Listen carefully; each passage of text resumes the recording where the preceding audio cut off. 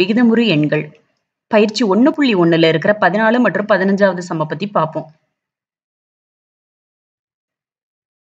14வது some என்ன கேட்டிருக்காங்கன்னா 2/5 + 3/2 வகுத்தல் 3/10 ஒரு விகிதமுறு எண்ணாக சுருக்குக மற்றும் அந்த எண் 6 மற்றும் 7க்கு இடையில் அமைந்துள்ளது என நிரூபி. முதல்ல கேட்டிருக்கிறது இந்த 3 விகிதமுறு எண்களையும் கூட்டல் அதன் பின் வகுத்தலை செஞ்சுட்டு ஒரே ஒரு விகிதமுறு எண்ணா மாத்தணும். அப்படி கிடைக்கிற விகிதமுறு எண் நமக்கு எண்கோட்டுல 6 மற்றும் 7க்கு இடையில் அமைஞ்சிருக்குன்னு நம்ம நிரூபிக்கணும். சரி, முதல்ல கேட்டிருக்கதை நம்ம பண்ணுவோம். முதல்ல இந்த 3 விகிதமுறு எண்களையும் சுருக்கி எழுதணும். எப்பவுமே சுருக்கும் முன்னாடி பிராக்கெட்ல கொடுத்திருக்கதை முதல்ல நம்ம எழுதிக்குவோம். பிராக்கெட்ல என்ன கொடுத்திருக்காங்க? 2/5 + 3/2. இதற்கான விடையை கண்டுபிடிச்சிட்டு அதுக்கப்புறம் நம்ம வகுத்தலை பண்ணுவோம். இப்ப 5க்கும் 2க்கும் மீச்சியமா கண்டுபிடிச்சா என்ன கிடைக்கும்? 10.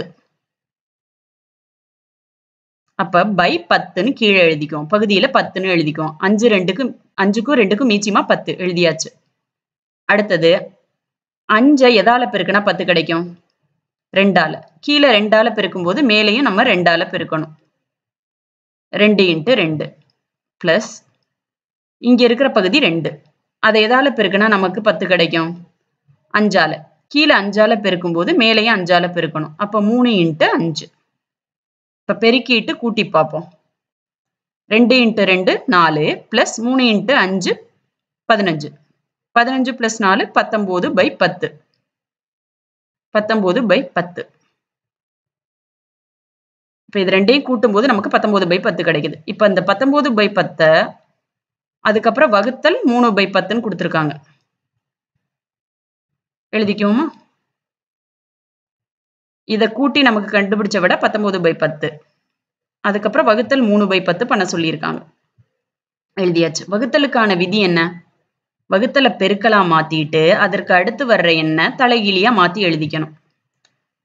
அப்ப இங்க எப்படி எழுதணும்? 19/10 பெருக்கல் 3/10ஓட தலைகீழி 10/3. பெருக்கலா மாத்தி எழுதியாச்சு. பெருக்கலை பண்ண முன்னாடி நம்ம தொகுதியோட பெருக்கணும், பகுதியோட பெருக்கணும். அப்படி பெருக்கல் பண்ண முன்னாடி நம்மளால மேலையும் கீழையும் அடிச்சு கொடுக்க முடியுமான்னு பார்க்கணும். 19 10ஆல அடிக்க முடியாது, 19 3ஆலையும் அடிக்க முடியாது. 10 10ஆல அடிக்க முடியும். ஒரு 10 10, ஒரு 10 10. இங்கேயும் மேலையும் தொகுதியிலையும் 1 வரும், பகுதியிலையும் 1 வரும். 19 × 1 19. 1 × 3 3. 19/3. இப்ப அவங்க கேட்டிருக்கிறது எண்கோட்டுல அந்த 19/3ன்ற எண் 6 மற்றும் 7க்கு இடையில் அமைந்துள்ளதுன்னு நிரூபிக்கணும். எண்கோட்டுல நம்ம குறிக்கும் போது இது கலப்பு பின்னத்துல எழுதுனோம்னா நமக்கு குறிக்க ஈஸியா இருக்கும். அப்ப 19/3 கலப்பு பின்னத்துல எழுதுவோம். எப்படி எழுதுறது? 3 19ஆல வகுக்கும் போது 6 3 18. மீதி என்ன இருக்கும்? 1. பகுதியில வர்ற 3 பகுதியில எழுதிக்கணும். இப்ப இந்த எண்ணை பார்த்தோம்னா நமக்கு என்ன தோணும்? இந்த எண் எதற்கு இடையில அமையும்? 6 1/3. அப்ப கண்டிப்பா 6ஐ விட பெருசா இருக்கும். அப்ப எது 2க்கு இடையில அமையும்? 6க்கும் 7க்கும் இடையில அமையும். அப்ப அவங்க கேட்டிருக்கபடி நம்ம நிரூபிச்சிட்டோம். 6 மற்றும் 7க்கு இடையில் அமைந்துள்ளது என நிரூபி. நமக்கு வந்த விட 6 1/3. இது கண்டிப்பா 6க்கும் 7க்கும் இடையில் அமையும். அடுத்து 15வது சம் என்ன கேட்டிருக்காங்கன்னா -2ஐ விட குறைவாக உள்ள 5 விகிதமுறு எண்களை எழுதுக. -2ஐ விட குறைவா இருக்கிற 5 விகிதமுறு எண்ணை எழுதணும். முதல்ல எண்கோடு வரைஞ்சுக்குவோம். எண்கோட்டுல 0. இந்த சைடு மிக எண்ணை எழுதுவோம், குறிப்போம். இந்த சைடு மைனஸ் குறை எண்களை குறிப்போம். -1 -2 -3 எழுதிட்டே இருப்போம். அவங்க என்ன கேட்டிருக்காங்கன்னா -2ஐ விட குறைவாக உள்ள 5 விகிதமுறு எண்கள். உங்களுக்கு தெரிஞ்சிருக்கும்னு நினைக்கிறேன். மிக எண்கள்ல 1ஐ விட 2 பெருசா இருக்கும், 2ஐ விட 3 பெருசா இருக்கும். ஆனா குறை எண்கள்ல அது மாத்தி வரும். 1ஐ விட 2 சின்ன, -1ஐ விட -2 சின்னதா இருக்கும். -2ஐ விட -3 சின்னதா இருக்கும். -3ஐ விட -4 சின்னதா இருக்கும். -5 சின்னதா இருக்கும். மிக எண்ல வர்றதுக்கு எதிர்மறையா இருக்கும். இவங்க கேட்டிருக்கிறது என்ன? -2ஐ விட குறைவாக உள்ள 5 விகிதமுறு எண்கள்.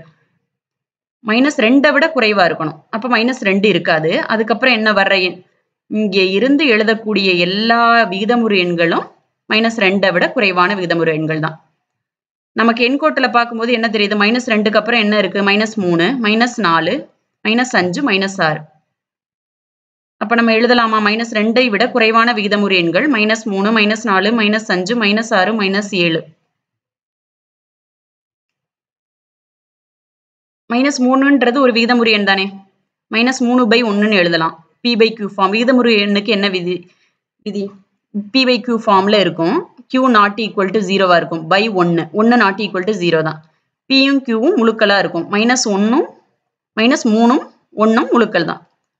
அப்ப -3, -4, -5, -6, -7, -2ஐ விட குறைவாக உள்ள 5 விகிதமுறு எண்கள். இப்ப எண்கோட்டுல தெரிஞ்ச எண்களை எழுதணும். இதுவே -2க்கு அப்புறம் உள்ள -3க்கு இடையில இருக்கிறது, அதே மாதிரி -3க்கும் -4க்கும் இடையில இருக்கிற விகிதமுறு எண்கள் எல்லாமே -2ஐ விட சின்னம்தான். அதை பத்தி பார்ப்போமா?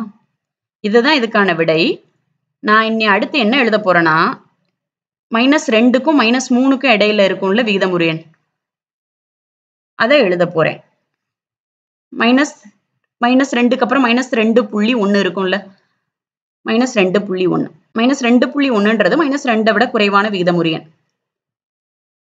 புள்ளிக்கு அப்புறம் ஒரு எண் இருக்கு. அப்ப 10ஆல பெருக்கி 10ஆல வகுக்கணும். -2.1 10ஆல பெருக்கும்போது -21 இருக்கும். by 10ஆல வகுக்கும்போது by 10.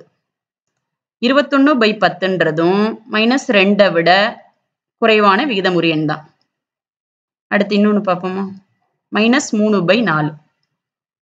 -3/4ன்றது -2ஐ விட குறைவான விகிதமுறு எண் தான். -3க்கு அப்புறம் தான் -3.4 வரும். -3.4 எப்படி எழுதலாம்? புள்ளிக்கு அப்புறம் ஒரு எண் இருக்கு. அப்ப 10ஆல பெருக்கி 10ஆல வகுக்கணும். 10ஆல பெருக்கி 10ஆல வகுக்கும்போது -34 மாறிடும். வகுத்தல் by 10. -34/10ன்றதும் -2ஐ விட குறைவான விகிதமுறு எண் தான். இப்படி நம்ம எழுதிக்கிட்டே போலாம். -4.2 அதை 10ஆல பெருக்கி 10ஆல வகுக்கும்போது -42/10, -43/10, -56/10. ஸோ விகிதமுறு எண்கள் -2ஐ விட குறைவான 5 விகிதமுறு எண்கள் இப்படியும் எழுதலாம். இல்லை இன்னொரு மெத்தட் பயன்படுத்தி இந்த மாதிரியும் எழுதலாம். உங்களுக்கு இந்த வீடியோ பிடிச்சிருந்துச்சுன்னா லைக் பண்ணுங்கள், உங்கள் ஃப்ரெண்ட்ஸ் கூட ஷேர் பண்ணுங்கள். கணிதம் கற்போம் சேனலுக்கு சப்ஸ்கிரைப் பண்ணுங்கள். இதுக்கு முந்தைய வீடியோக்களுக்கான லிங்கை கீழே இருக்கிற டிஸ்கிரிப்ஷன் பாக்ஸில் கொடுத்துருக்கேன் பாருங்கள். உங்களுக்கு ஏதேனும் கருத்துகள் இருந்துச்சுன்னா கீழே இருக்க கமெண்ட் பாக்ஸில் கமெண்ட் பண்ணுங்கள்.